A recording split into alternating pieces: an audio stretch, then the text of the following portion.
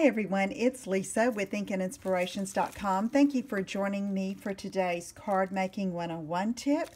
And I often get asked by beginning stampers or those that are new to this fun and fabulous hobby, how do I start out? There are so many tools and papers.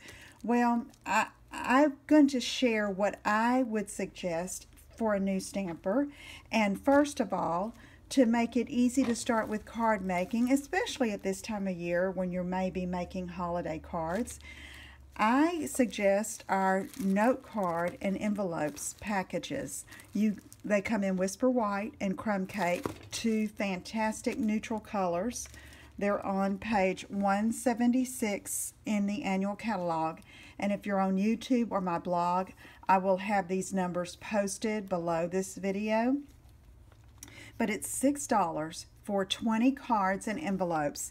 They're 3.5 by 5 sized cards, just the right size to send through the mail, and you get 20. So that's ready to go.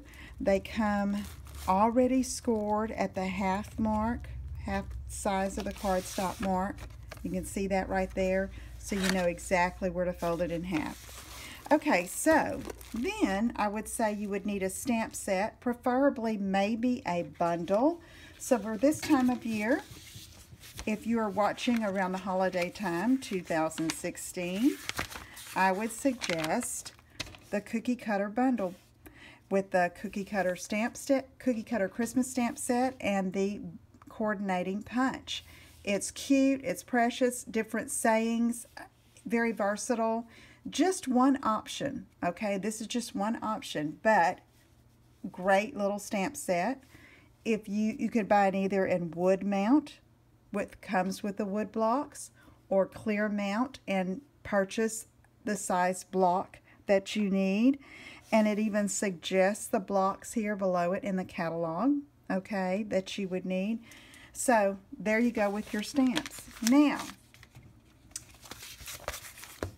here's one I've made with the Crumb Cake note card.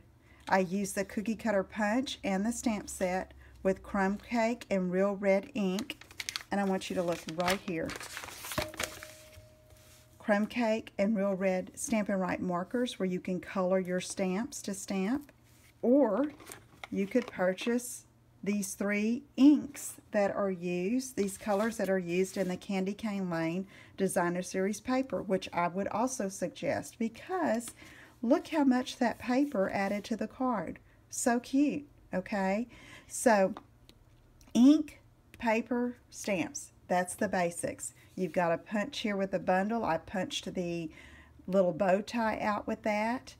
3 basic colors in this designer paper: Crumb Cake, Red, and Early Espresso, which I have here. And we also have the markers. We have lots of embellishments, but if you're just starting, try this. Try these note cards, stamp set, and some paper. And if I can help you with anything, please let me know.